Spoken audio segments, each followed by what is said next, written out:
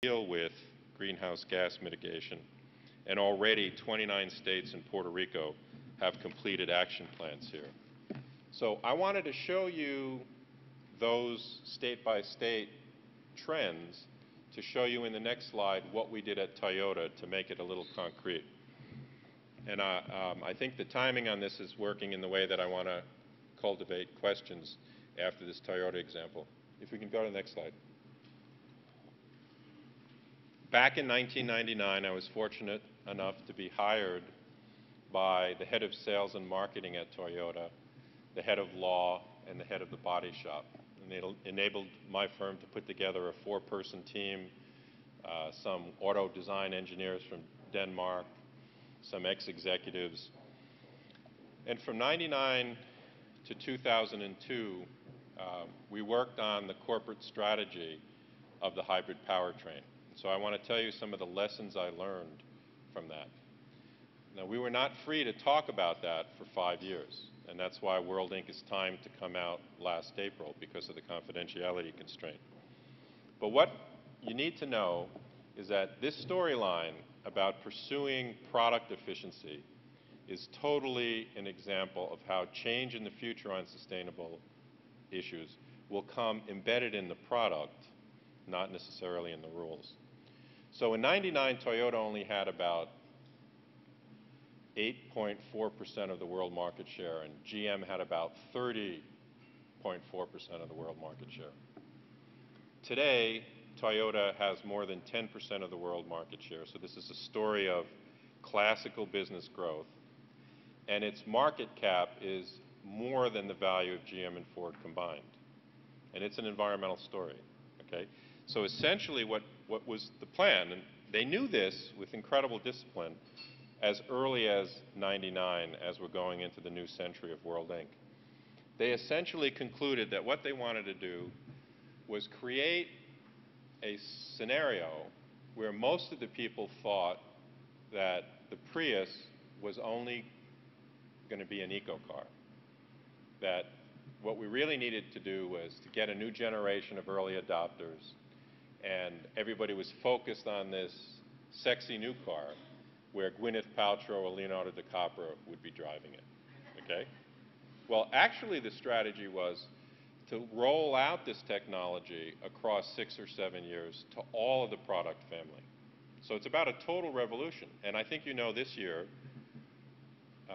2007, you could spend $114,000 and buy a hybrid Lexus. Now this was calculated already in '99 because of the rising price of oil and because Toyota was concluding that this World Inc. competition was going to be about all kinds of product options. So from the beginning, they knew that they were going to team with Honda so that it didn't appear as exclusive competition, that it was instead sisters of innovation. Then they knew that within 3 years, they would have a second iteration of the Prius 2 that was going to be so much more efficient and easier to drive. Then they understood that some of the competition would come out, like Ford would come out with the Escape hybrid. But then they wanted to move it rapidly into the quality line, the Camry, then rapidly into the SUV line, the Highlander, and then eventually into the Lexus Nexus. And I think it's very significant that last year, Toyota furthered the debate and said they're going to bring it into 10 additional models. So eventually this is a revolution of all cars. And so recently Thomas Friedman has written a very good op-ed where he actually said, what's wrong with Toyota that they're lobbying for no significant increases in the CAFE standards? And what I'd like to suggest is, just like the Toyota, this is new century capitalism. Just like Toyota wanted everybody to think for a while that the hybrid powertrain was just for environmental people, and then rolled out across 6 years something that's good for all kinds of buying segments. I'm wondering, and this is not an apology or defense, that they're saying to the American automakers, we're not going to increase CAFE for a while. Meanwhile, they're going to be doubling the efficiency of this next family of products. That is the way they think. I could tell you that is the way they think by being inside for 3 to 4 years. It's an amazing company. And so I think there's an additional story that is worth exploring as we move on. Let me pause to see if there's any questions on that, because I know it's very much a state-of-the-art question. Ma'am? In 1999, when they come up with the Prius strategy, what were the return on investment that they thought about when they developed that strategy? Excellent question. And it does correlate with what I'm about to tell you. There were three concerns related to return on investment. The first concern was what percentage of market share would you need before you could predict return, okay? And our number was only 3% sales in the hybrid powertrain of all automaking before there was some certainty of a return, okay? So it was a threshold that they were going after. The second is when they wanted the return, they wanted to first have the certainty of regulatory relief, and so they were asking for a $3,000 tax rebate, knowing that at a certain point from 99 to 2004 you could pull that and it could still be a profitable car.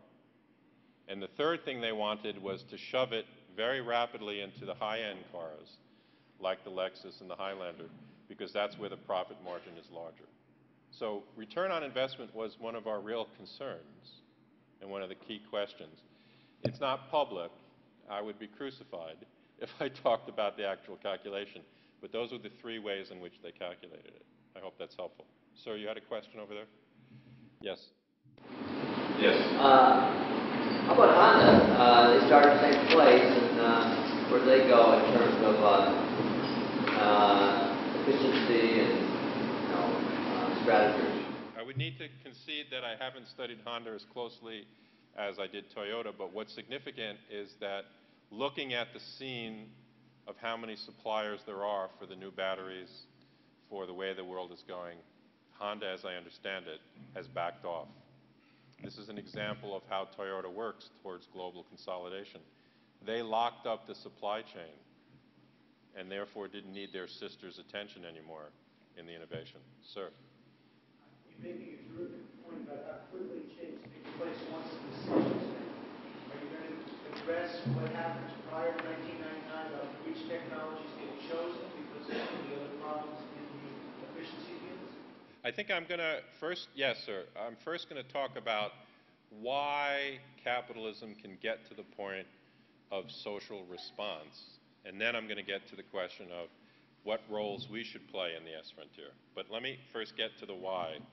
Yes, ma'am, you have another question. As you've been talking about, we've covered travel, we've covered housing. What about food? Where does agribusiness fit into this? Or where does agriculture?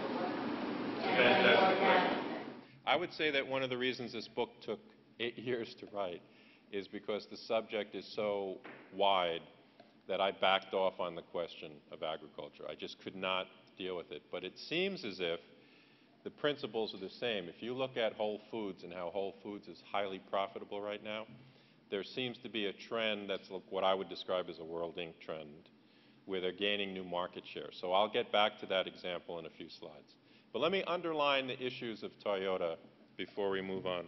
If you can go to the next slide. And I deliberately give you these numbers from the new century to 2004, because these were the key numbers that Toyota was looking at to verify the fact that they wanted to roll this out into the entire spectrum of products. It's a price of oil trend. That is the larger logic behind hybrids. If you turn on your TV in the morning and watch investment news, there's so much volatility connected to the price of oil that you often get lost in the buzz rather than the trend. And what Toyota had in every single one of the weekly meetings was a sense of social history, a sense of price trends about the trend towards $3 per gallon gas, and in fact, the inevitability of it.